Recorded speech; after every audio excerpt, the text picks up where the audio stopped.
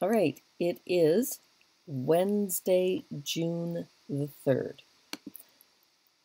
Oops, that's not what I want to do. Wednesday, June the 3rd, and today we're going to continue on with Act 4. But before we do anything else, step 1, I'm going to remind everybody about one-on-one conferencing schedules. And there's really only 2.5 weeks time left to meet with me to make sure what you're doing is accurate and etc. That sort of thing. I'm also going to remind everybody of the Merck Pride Week. We had a great time yesterday with the Kahoot. Over 40 people showed up, which was wonderful. Today we're asking people to make posters and take a picture of the poster. And what we're going to do if somebody takes a selfie, which is what we put on the poster, is we'll crop just the poster itself. Student privacy is really important.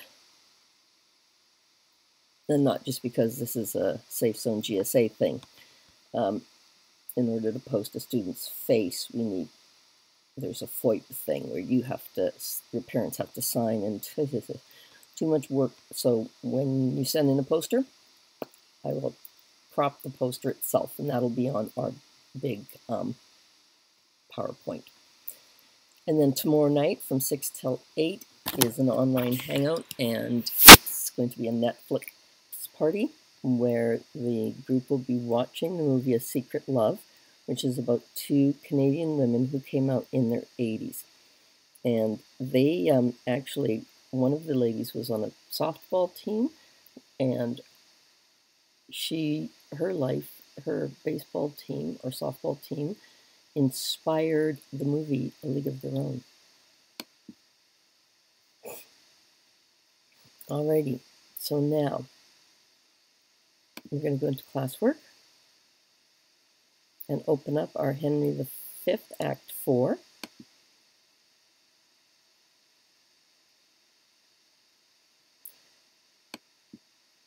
Today we're going to get through at least scenes 2 and 3.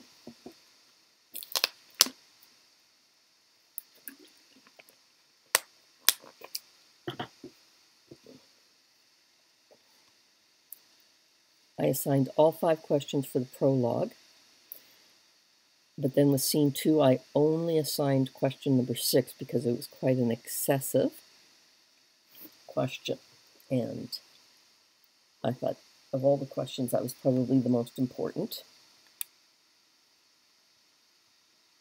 And now we're going to move on to scene 3, when my computer decides to finally finish downloading the whole document.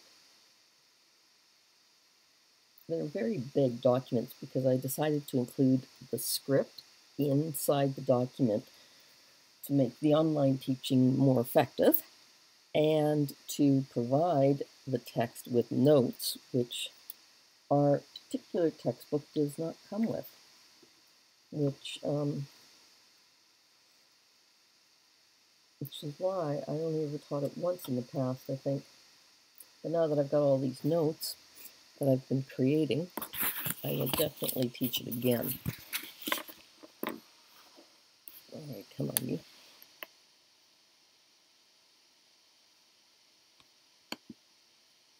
There's scene 1.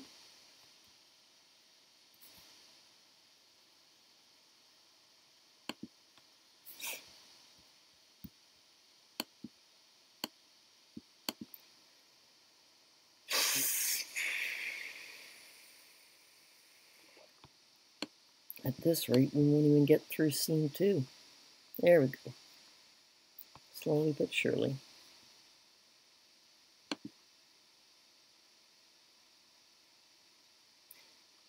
This is probably one of the most famous scenes of Shakespeare, in which, in particular, that unit where the king goes around the camp and talks to all the men, including the foot soldiers, so that he can help build up the spirits of all the men.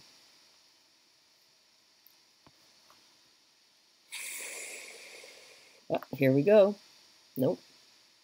Nope, not yet. I saw Fluellen and the leak, but that's still scene one.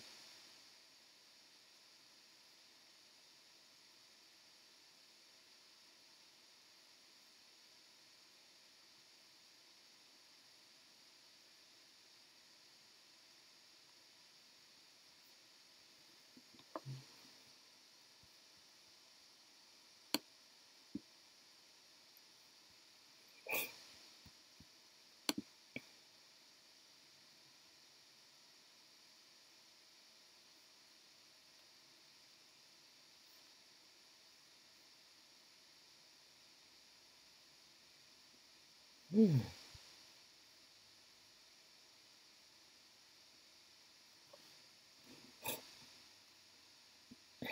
am so sorry for the misery of my document, but it's one of the things we endure in order for me to be able to give you guys proper notes.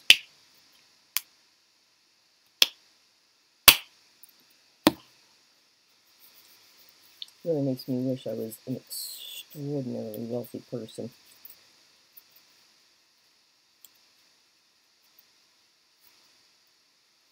Well, not really. There's the prank he plays. There we go. Now we're moving at a proper pace. This is this huge soliloquy. And here we are, finally. So I only have one question for scene 2. What is the overall tone of the scene? What is the mood of the French army? Judiciously select their most outrageous boast. So I said mood, but tone. Tone and mood are similar. Mood is strongly emotional. Tone is and can be more attitude. It can also have elements of emotion because you can feel disgust, so it can be a tone of disgust. You know, you could have a sense of disgust towards someone. But the key difference between mood and tone is mood is how do they feel, what is the feel, what is their attitude. So we're looking for the overall attitude. French camp. Enter the Dauphin, Orleans, Rambilles, and others. The sun doth gild our armor. Up, my lords. Montez à cheval, my horse, Violet, lackey, ha! O brave spirit! Via les eaux et la terre, rien puis l'air est fou, ciel, cousin Orleans. Now, my lord constable, hark how our steeds for present service neigh. Mount them and make incision in their hides, that their hot blood may spin in English eyes and doubt them with superfluous courage. Ha! What, will you have them weep our horses' blood? How shall we then behold their natural tears? The English are embattled, you French peers. To horse, you gallant princes, straight to horse. Do but behold yond poor and starved band, and your fair show shall suck away their souls, leaving them but shales and husks of men. There is not work enough for all our hands, scarce blood enough in all their sickly veins to give each naked curtail axe a stain, that our French gallants today shall draw out and sheathe for lack of sport. Let us but blow on them, the vapor of our valor will o'erturn them. 'Tis positive against all exceptions, lords, that our superfluous lackeys and our peasants, who in unnecessary actions swarm about our squares of battles, were enough to purge this field of such a hidling foe. Though we upon this mountain's basis by this mountain's base should be base by took stand for idle speculation, but that honors must not. What's to say? A very little let us do, and all is done. Then let the trumpets sound, the tucket sonus, and the note to mount, for our approach shall so much dare the field, that England shall couch down in fear and yield. Enter Grand Pré. Why do you stay so long, my friend, lords of France? Yond island carriers, desperate of their bones, ill-favoredly become the morning field. Their ragged curtains poorly are let loose, and our air shakes them passing scornfully. Big Mars seems bankrupt in their beggared host, and faintly through a rusty beaver peeps the horsemen sit like fixed candlesticks with torch staves in their hands, and their poor jades lob down their heads, dropping the hides and hips, the gum down roping from their pale dead eyes, and in their pale dull mouths the gemmelled bit lies foul with chawed grass, still and motionless, and their executors, the knavish crows, fly o'er them all, impatient for their hour. Description cannot suit itself in words to demonstrate the life of such a battle, in life so lifeless as it shows itself. They have said their prayers, and they stay for death. Shall we go send them dinners and fresh suits, and give their fasting horses provender, and after fight with them? I stay but for my guard. On to the field. On to the field. I will the banner from a trumpet take, and use it for my haste. Come, come away. The sun is high, and we outwear the day. Exit. Alrighty. So tone. What is their attitude?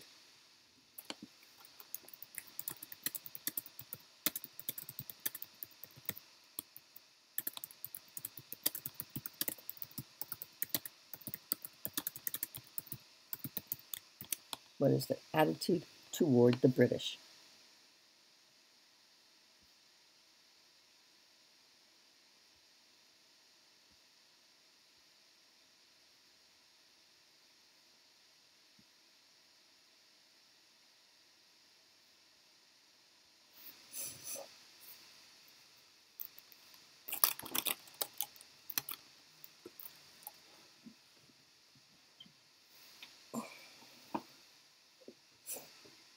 Hey, Simon, could you do me a favor? Yeah, Thank you. No, take your time. I'm just waiting for my students to answer your question. Another 2 coffee day. So go through your scene and think about what is their attitude, what is the tone. And since we're looking at attitude, their attitude towards the battle, their attitude towards the British.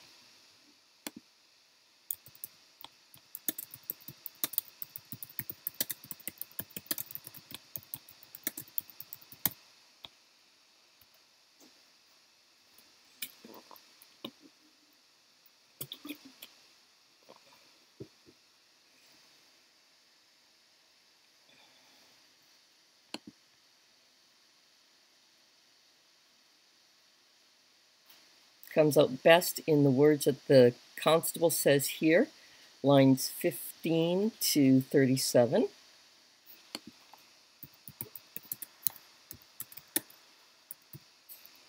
And Grand Pré in his lines 39 to 55.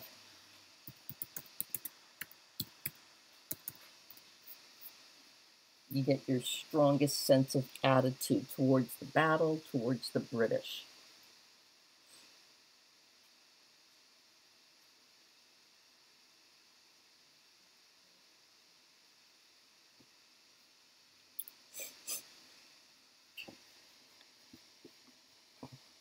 Now, this isn't much different from previous scenes. They are continuing on with this foolish belief.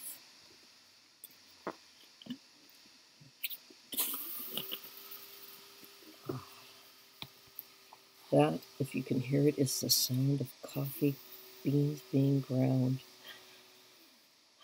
For my second cup of coffee. Yay!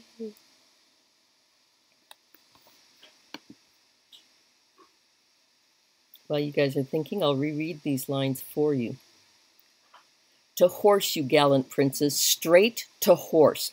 Do but behold yon poor and starved band, and your fair show shall suck away their souls, leaving them but the shales and husks of men. There is not work enough for all our hands, scarce blood enough in all their sickly veins to give each naked curtail axe a stain that our French gallants shall today draw out and sheathe for lack of sport. Let us but blow on them, the vapor of our valor will o'erturn them.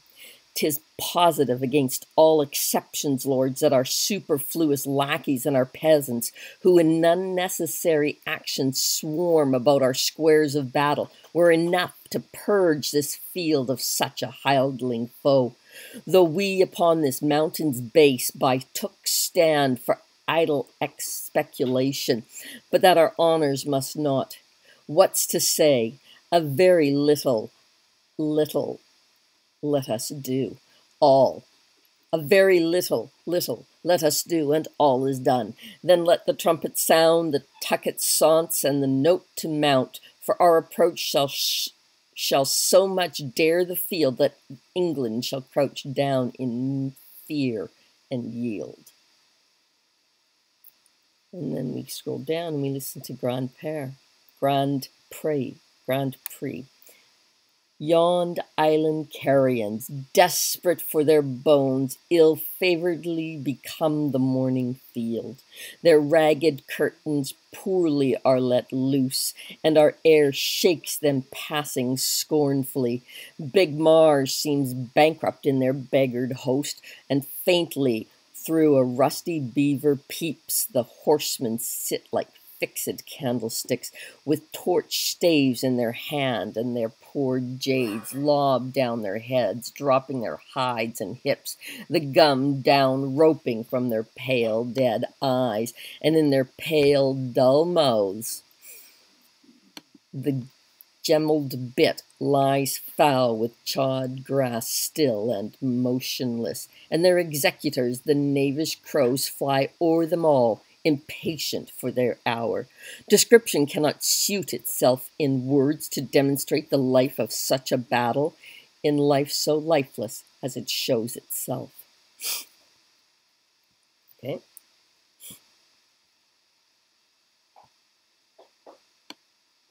I believe their ragged curtains are their flags. I'm not quite sure what the flags are called.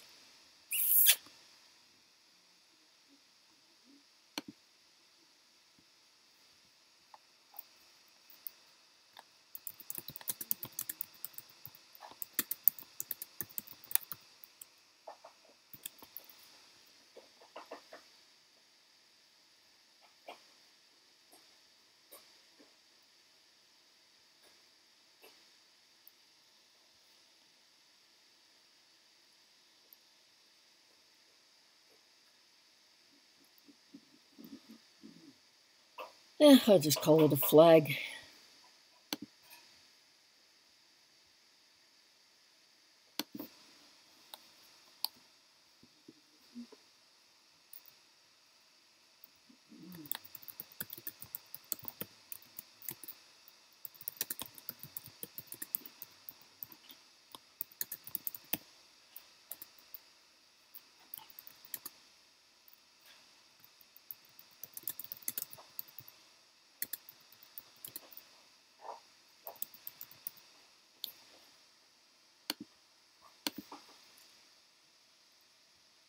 Very good, Miss Vickers.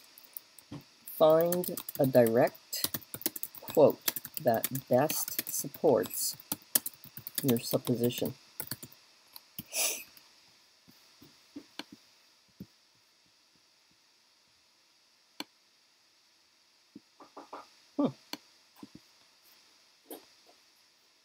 Find a direct quote that best supports your supposition.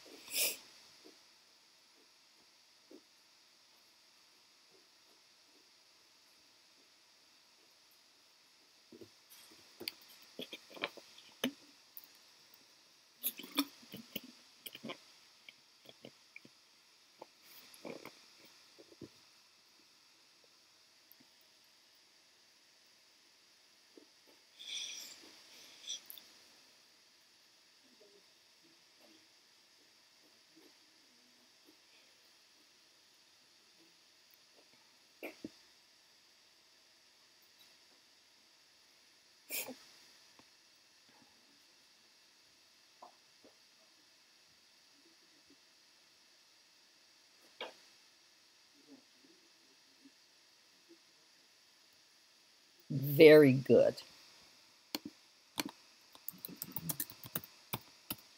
All right. I just had it up there. Thank you, sweetheart. All right, we are now going to move on to scene 2. Nope, scene 3. Sorry. Now there's a whack of questions. Let me just look at them all. According to the notes for lines 7 to 10, Salisbury's line foreshadows an upcoming event. Can you guess what this might be? And since there are notes on the side of the page, we're definitely going to look at that. What does Westmoreland say to ignite Henry V's passionate St. Crispin's Day speech? This is the biggest, again, there's so many famous scenes and speeches in this play. And St. Crispin's. Yes, please. Yes, please.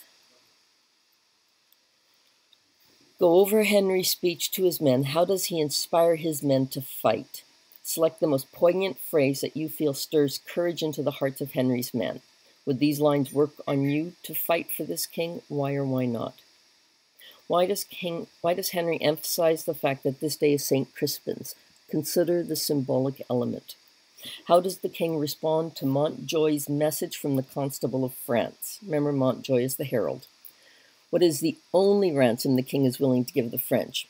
Now, of course, this is the same response he has given before. So if you've been keeping up with the play, one might assume you already know the answer to that question. How, according to King Henry V, will the English dead wreak havoc on the French a second time? I'm going to assign question number 3.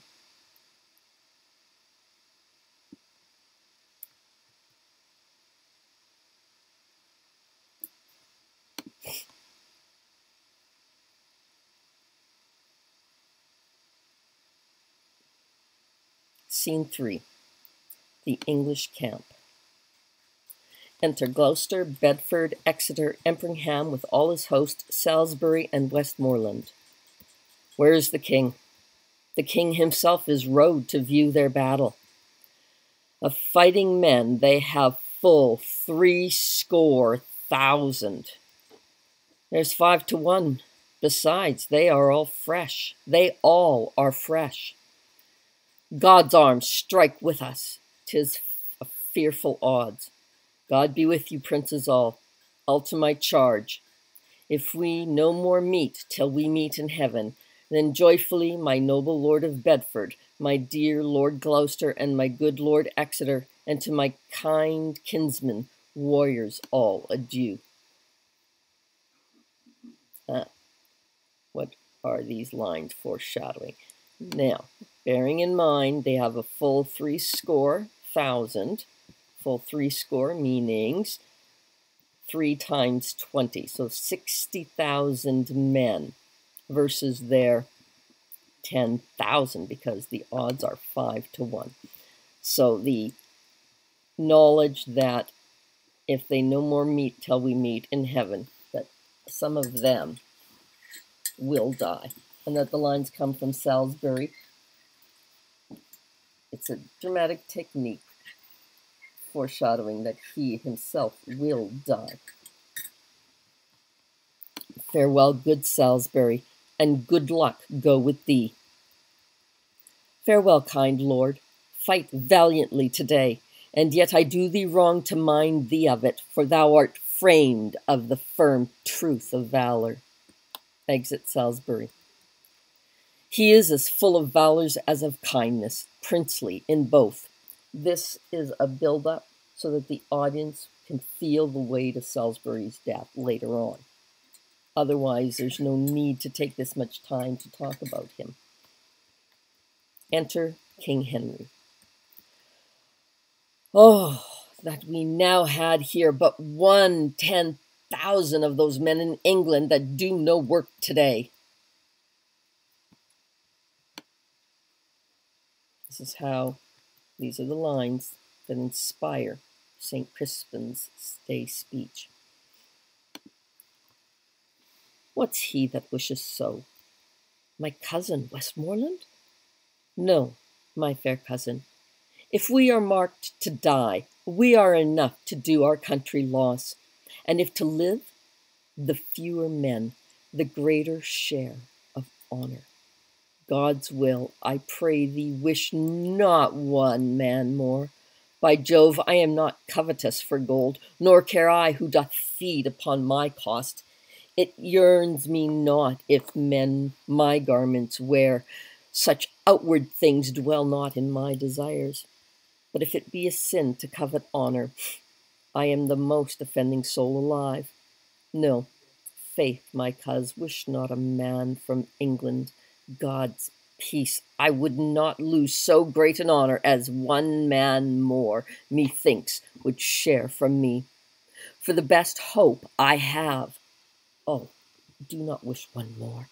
Rather proclaim it, Westmoreland, through my host, that he which hath no stomach to this fight, let him depart. His passport shall be made, and crowns for convoy put into his purse.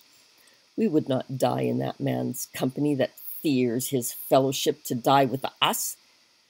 This day is called the Feast of Crispian. He that outlives this day and comes safe home will stand a tiptoe when the day is named, and rouse him at the name of Crispian. He that shall see this day and live old age will yearly on the vigil festal feast his neighbors and say, tomorrow is St. Crispian. Then will he strip his sleeve and show his scars and say, these wounds I had on Crispin's day. Old men forget, yet all shall be forgot, but he'll remember with advantages what feats he did that day. Then shall our names, familiar in his mouth as household words, Harry the King, Bedford and Exeter, Warwick and Talbot, Salisbury and Gloucester, be in their flowing cups freshly remembered. This story shall the good man teach his son, and Crispian shall ne'er go by from this day to the ending of the world, but we in it shall be remembered.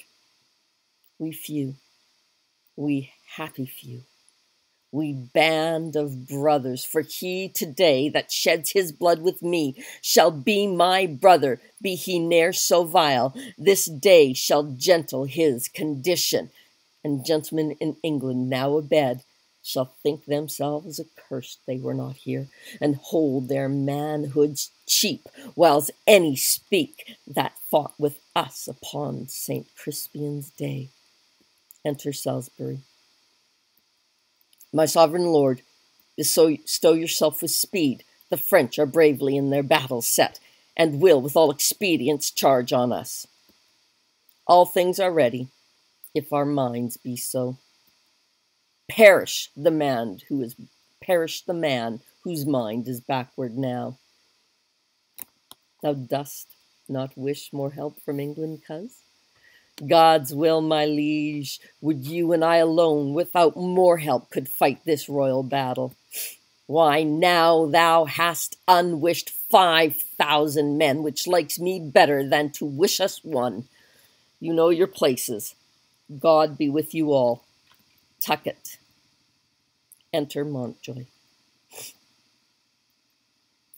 Once more I come to know of thee, King Henry, if for thy ransom thou wilt now compound before thy most assured overthrow.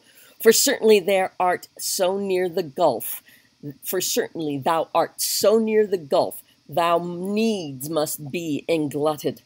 Besides, in mercy, the constable desires thee, thou wilt mind thy followers of repentance, that their souls may make a peaceful and a sweet retire from off these fields where wretches their poor bodies must lie and fester.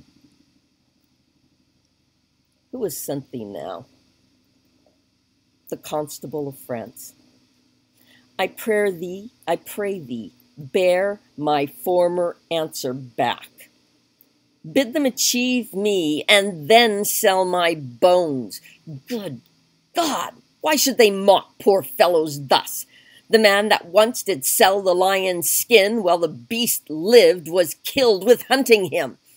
And many of our bodies shall no doubt find native graves upon the which, I trust, shall witness live in brass of this day's work. And those that leave their valiant bones in France, dying like men, though buried in your dunghills, they shall be famed, for there the sun shall greet them and draw their honors reeking up to heaven, leaving their earthly parts to choke your clime, the smell whereof shall breed a plague in France. Mark then, abounding in valor in our English, that being dead, like to the bullets creasing, break out into a second curse of mischief, killing and relapse of mortality. Let me speak proudly. Tell the constable, we are but warriors for the working day. Our gayness and our guilt are all besmirched with rainy marching in the painful field. There is not a piece of feather in our host. Good argument, I hope. We will not fly, and time hath worn us into slovenry. But by the mass, our hearts are in the trim, and my poor soldiers tell me yet ere night they'll be in fresher robes, or they will pluck the gay new coats o'er the French soldiers' heads, and turn them out in service.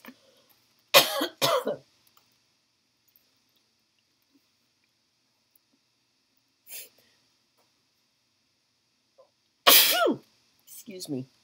My throat went dry in the middle of the speech.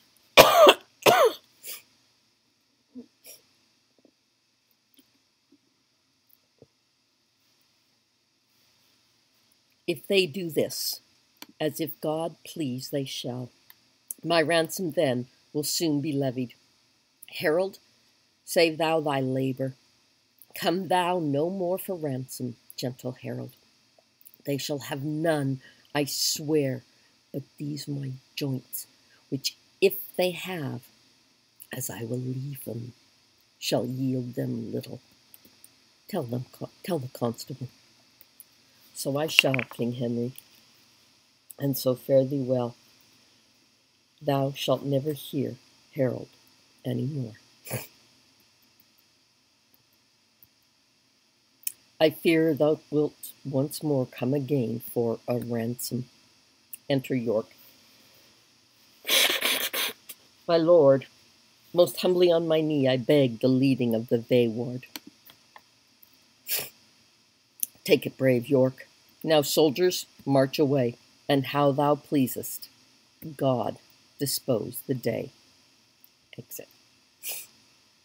So, I'm going to get you to focus on, to begin, St. Crispin's speech. In fact, and here it is, in the notes on the side of the page, we have 3 versions of this famous speech.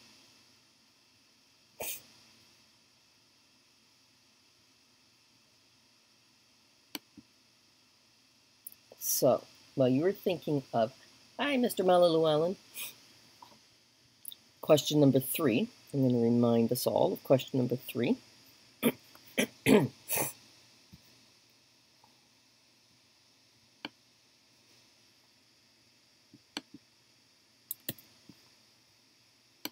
I'm going to play you each of these 3 versions.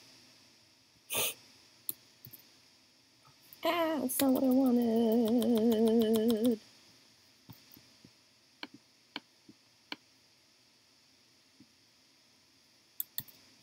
Hopefully that works now. For the purpose of our discussion, we don't need this last one, but you do need to respond to it in your answer.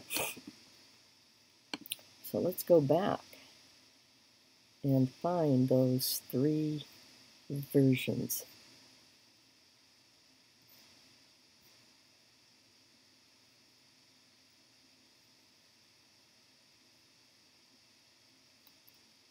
This one with it. Nope. What about this one? Nope. The one on St. Crispin's.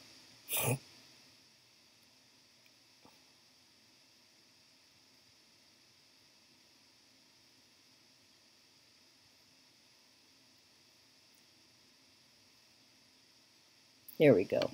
So we have 3 versions. We'll go from the oldest to the newest, which means I'll start with Sir Laurence Olivier, followed by Kenneth Branagh, followed by, we will be followed by Tom Hiddleston. So starting with Sir Laurence Olivier.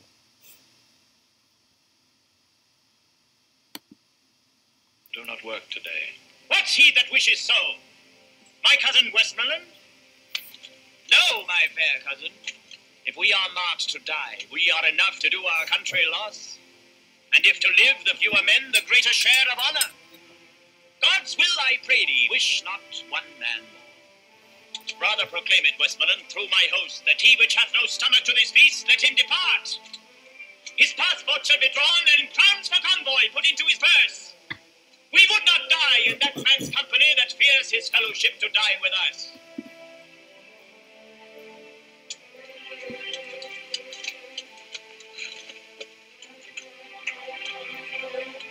This day is called the Feast of Crispian.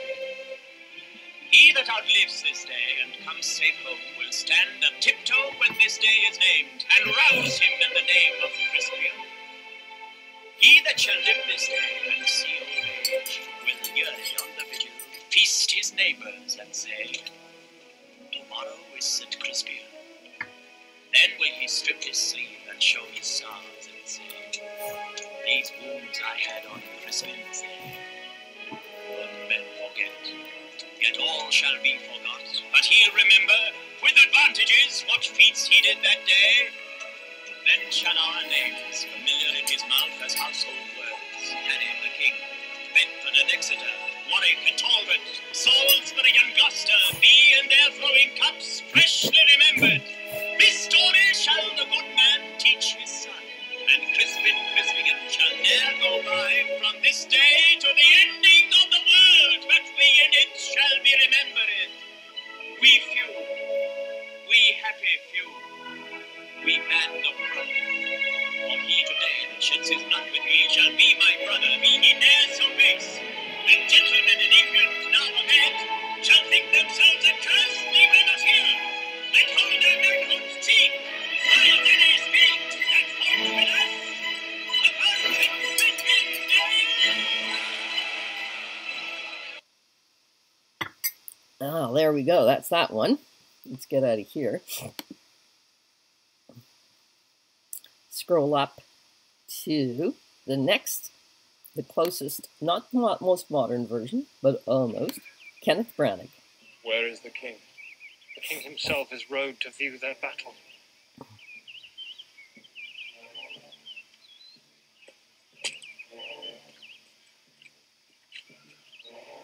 Of fighting men, they have full 300,000. That's 5 to 1. Besides, they are all fresh. 'Tis a fearful odds. Oh, that we now had here but 1/10,000 of those men in England that do no work today. What's he that wishes so? My cousin Westmoreland?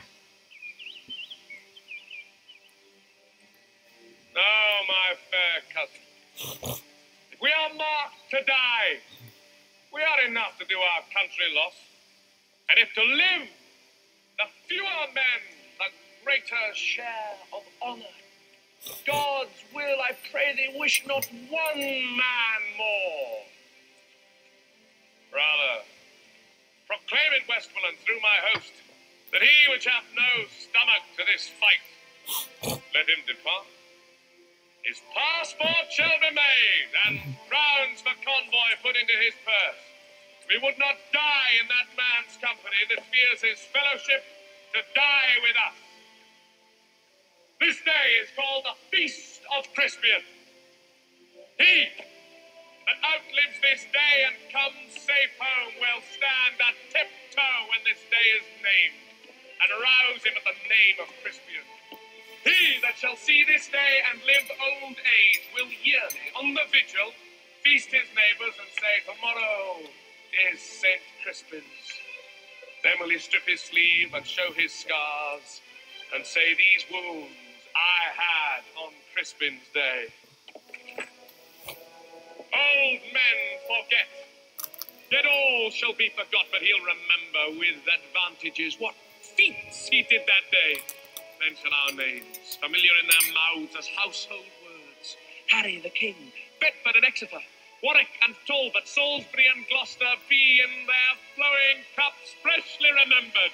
This story shall the good man teach his son, and Crispian shall ne'er go by from this day to the ending of the world, but we in it shall be remembered.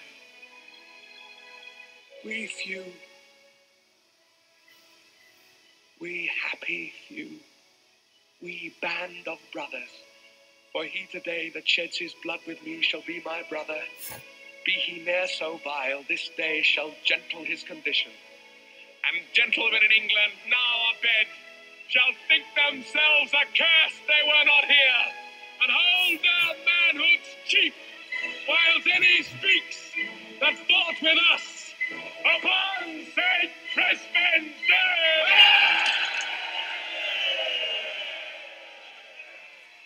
My sovereign lord, bestow yourself with speed. The French are bravely in their battle set, and will with all expedients march upon us. All things are ready if our minds be so. Finish the man whose mind is backward now. Thou dost not wish more help from England, coz? God's will, my liege. Would you and I alone, without more help, could fight this royal battle? You know your places. God be with you all.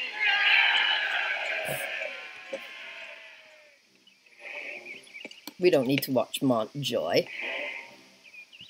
Once more I come to know thee, King Harry, if for thy ransom thou wilt now compound before thy most assured overthrow.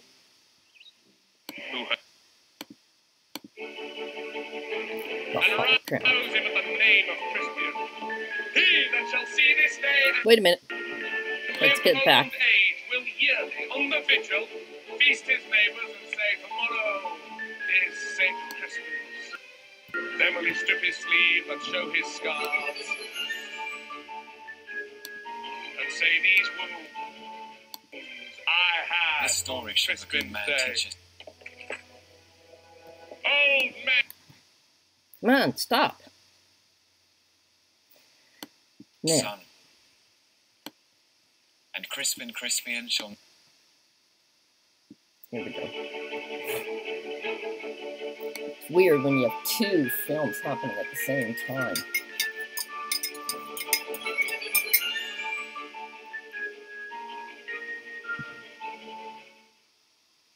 This story shall the good man teach his son. And Crispian shall ne'er go by from this day to the ending of the world. We in it shall be remembered.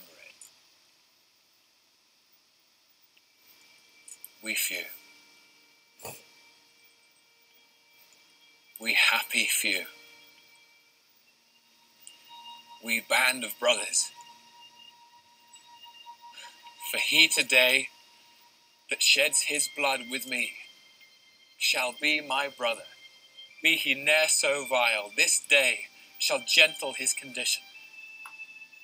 And gentlemen in England now abed shall think themselves accursed they were not here, and hold their manhoods cheap, whiles any speaks that fought with us upon St. Crispin's Day.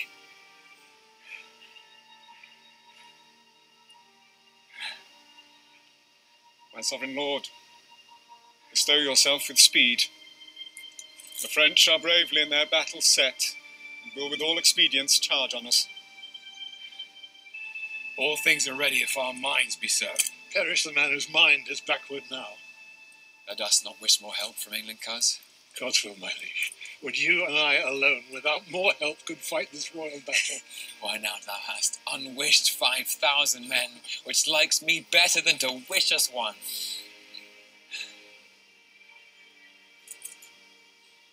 You know your places. God be with you all.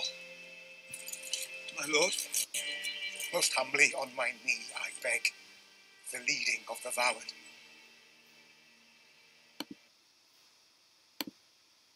So there we go. Let's get us back into Act 5.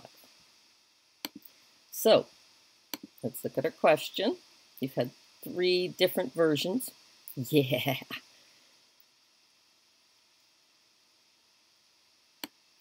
So you have chosen a really poignant phrase. What about this?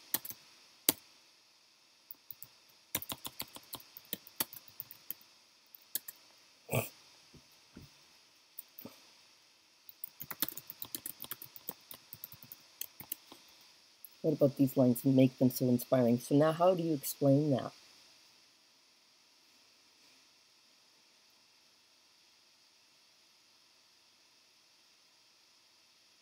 It is, I agree with you, one of the most poignant phrases.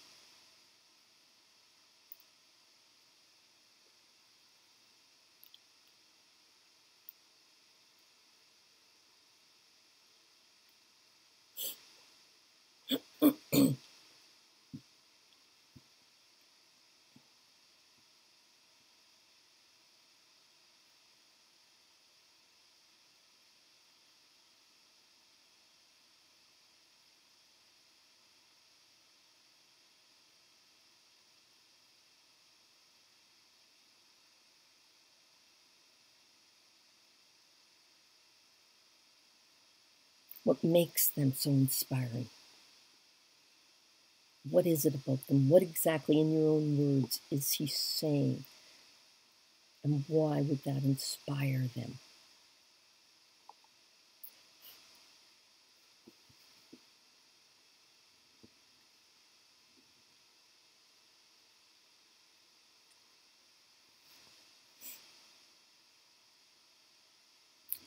Nice.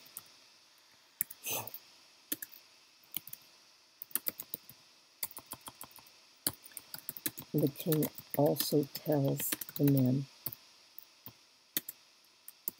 all his men, that they are his equals. Even the lowest man is brought up high with his king by fighting by his side this day.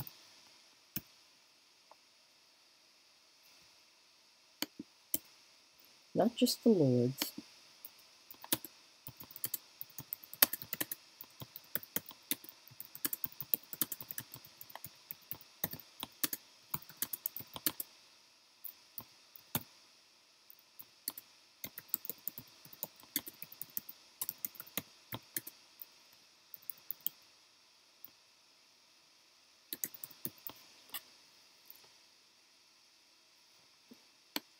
I'm going to make sure that's correct grammar before I post it. I'm actually quite pleased with that line.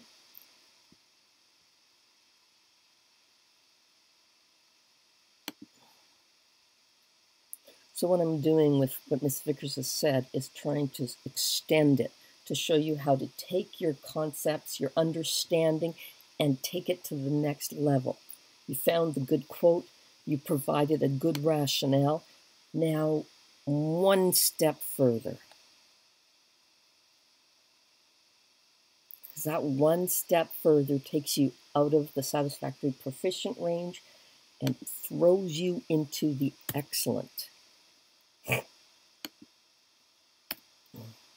Well, well, well. I can leave it as is. Wee, happy, happy. We happy few. We few. We band of brothers. For you who are with me here today in class. How to bastardize Shakespeare. Alrighty. So, we have time. Yay. We are going to now read scene 3. Nope, we did scenes 2 and 3. We're going to read scene 4. There we go. How does Pistol prove himself to be the kind of soldier claimed of him in Act 3, Scene 6? And let me just remind you of those lines, because I've got them in my Act 5 questions. Here we go. I'm going to give you that as well. Here. Pistol really proves himself.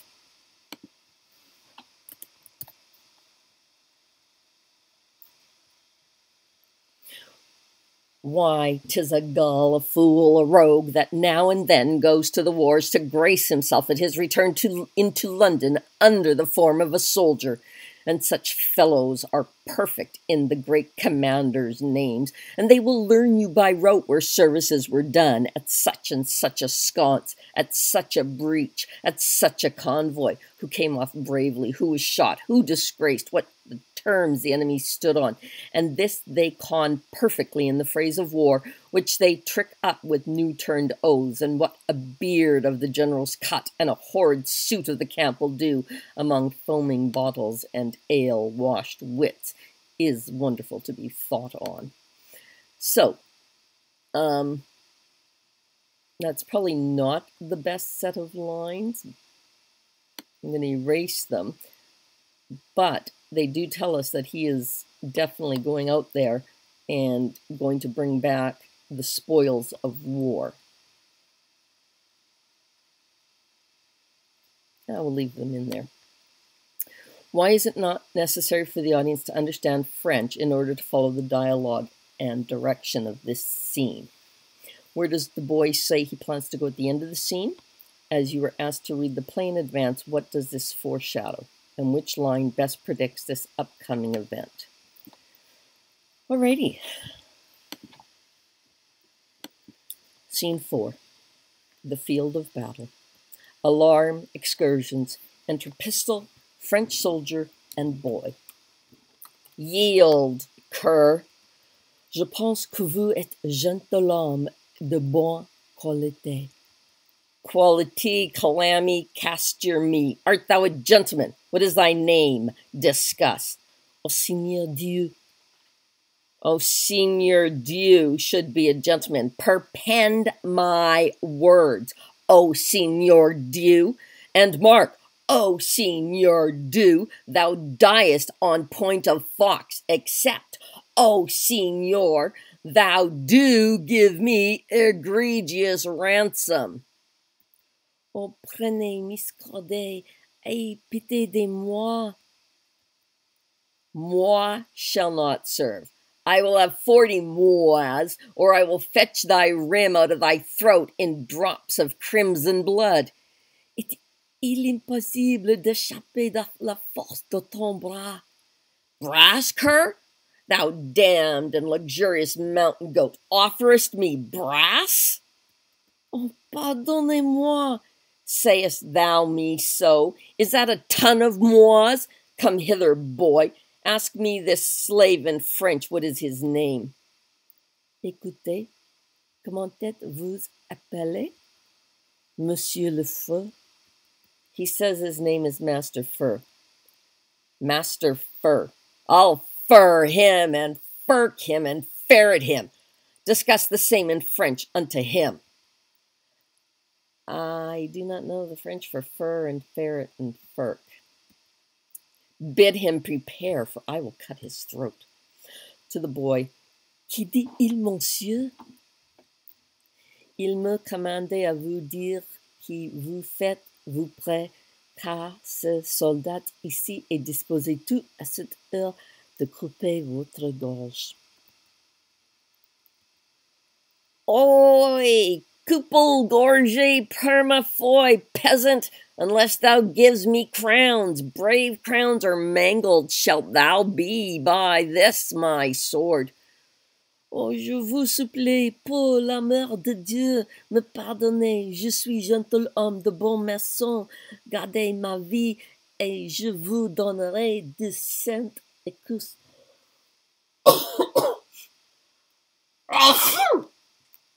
Simon, are you upstairs? Yeah. I really need a little bit of water. I'm so sorry to bother you. I know. What are his words? He prays you to save his life. He is a gentleman of a good house, and for his ransom he will give you 200 crowns. Tell him my fury shall abate, and I the crowns will take. Petit monsieur, qu'il dit-il? Encore qu'il est contre son jurement de pardonner aucun prisonnier, néanmoins pour les excuses qui vous lui avez promises, il est content à vous donner la liberté, le franchissement.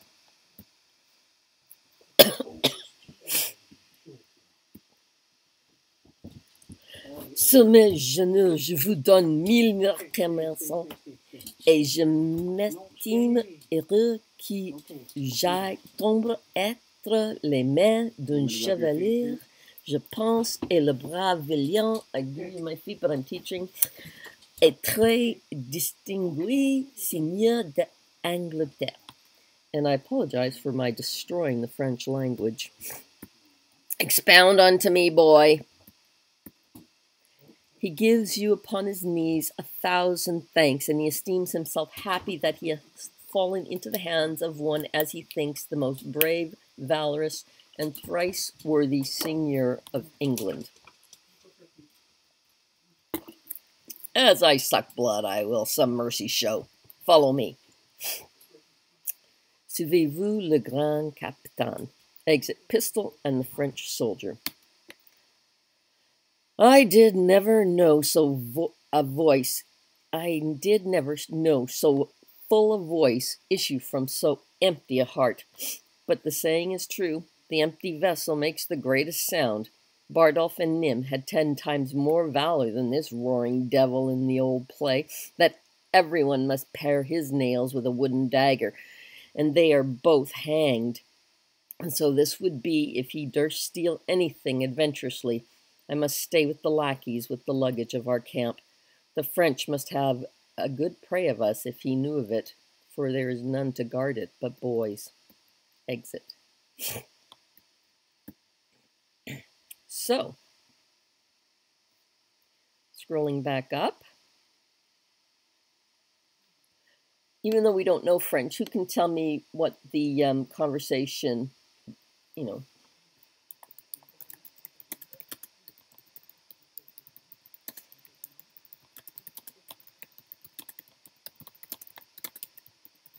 what was their conversation? Even though we don't know French. And it actually doesn't matter.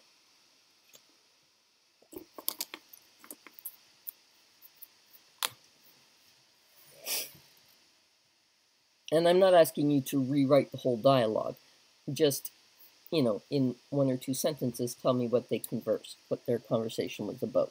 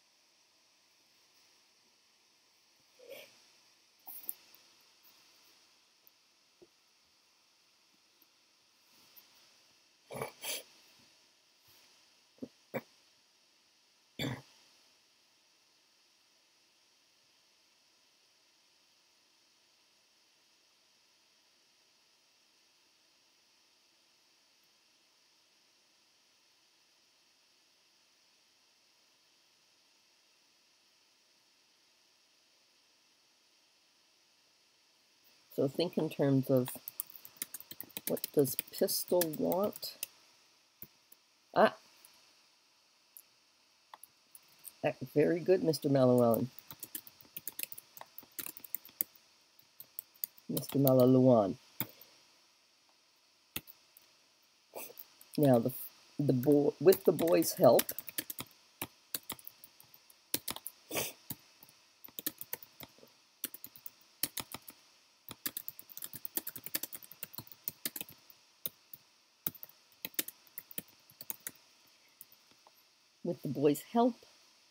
what is the capital F? See, taking barely a millisecond more, and I avoid that same overall boo-boo. Oh, crap. Guess who forgot proper punctuation? I got all that trouble to fix the word French, and I screw up with punctuation. So with the boy's help, what is the French soldier's response?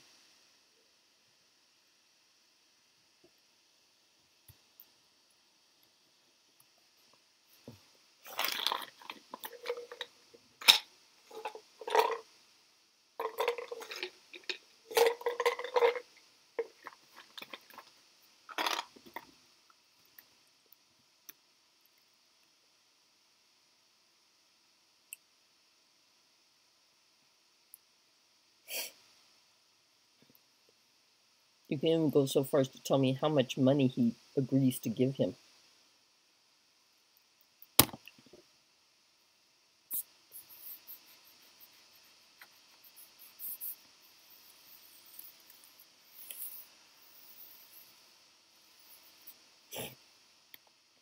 He doesn't offer him brass.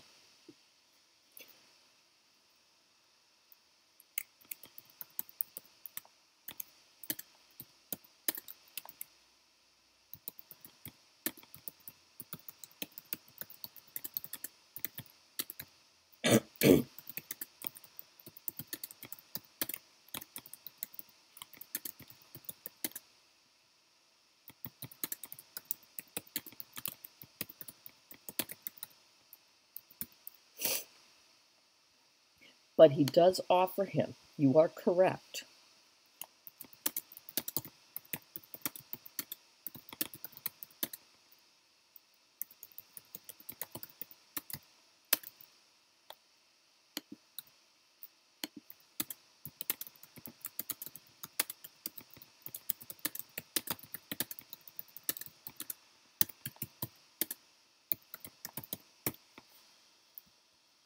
Oh my God, 200.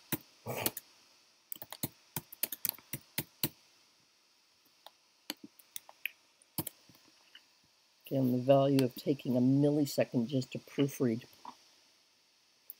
So this whole incident helps to evidence that Gower is correct in his assessment of Pistol as being a rapscallion, somebody who's only in the wars to benefit financially and to take home great stories.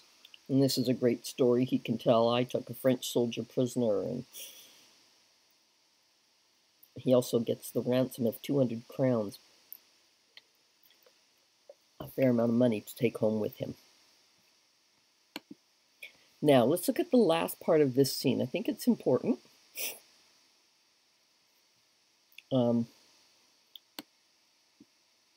We learn that Nim goes the same way as Bardolph, and that they are both hanged. But we also learn that we also get a foreshadowing. Where does the boy say he is going to go? And what future incident are we told about later on in the play?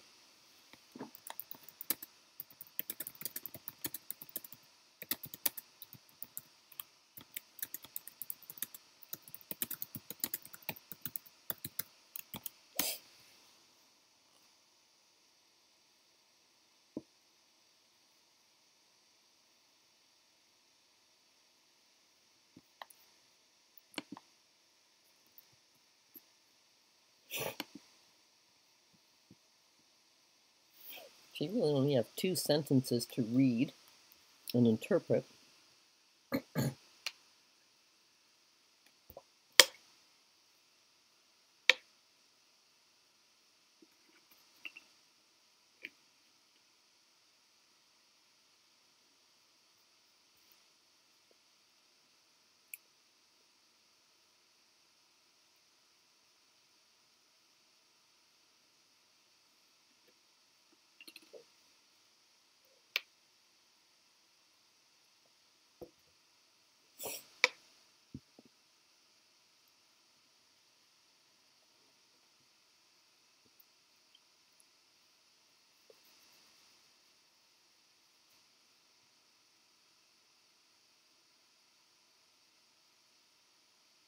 Where is the boy going?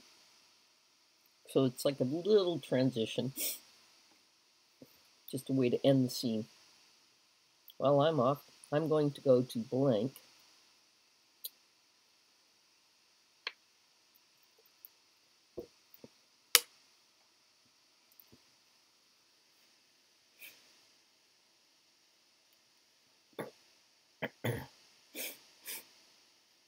While you guys are figuring that out, I'm going to do a quick snapshot. Oh, yay! Mr. Liggett, welcome back. I have 4 students today. That's amazing. Yes, it has. So the lines, just before the boy exits, he says, I must stay with the lackeys, with the luggage of our camp. The French might have a good prey of us if he knew of it, for there's none to guard it but boys. So where's the boy going? And what event does it foreshadow? And it's event we only get in exposition.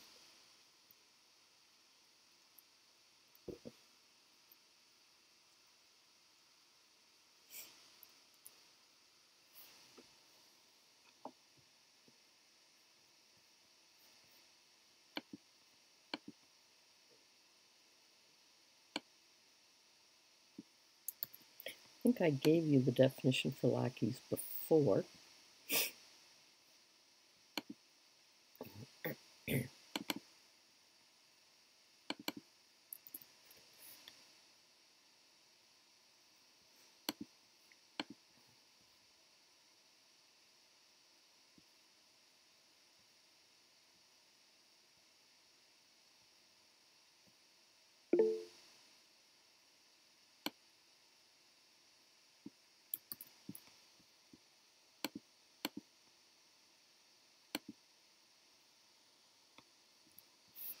Very good.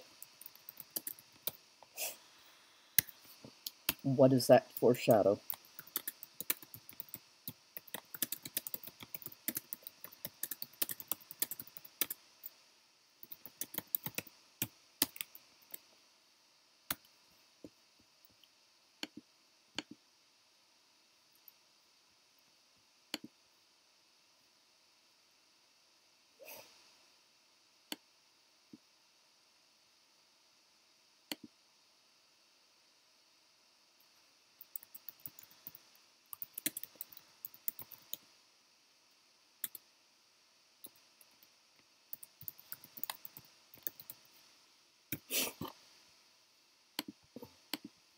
And that, of course, is our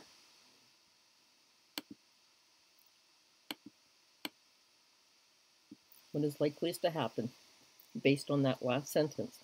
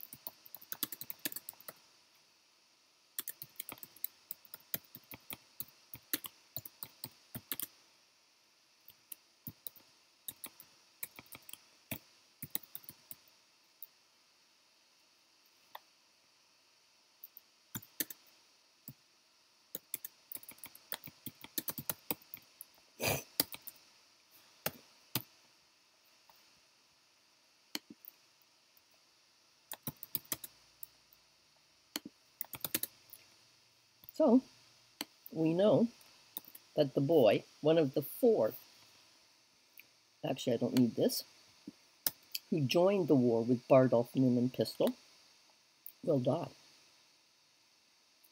And of the 4,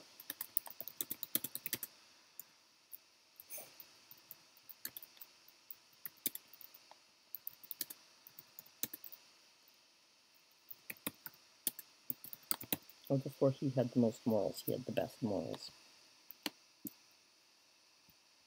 Okay, there we go.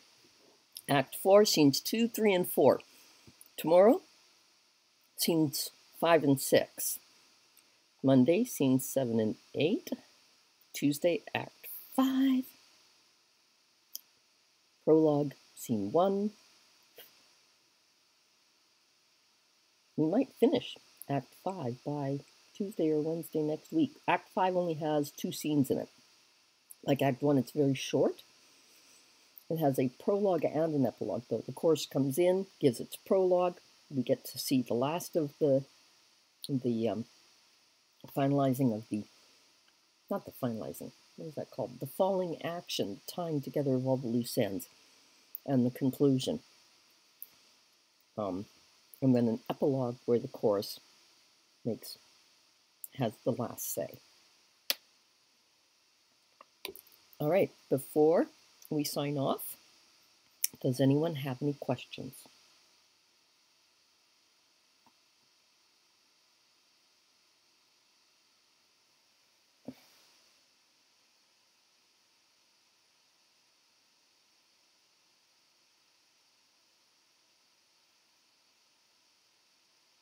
I'm not getting any response, so I'm going to assume that means no questions. So I'm going to stop recording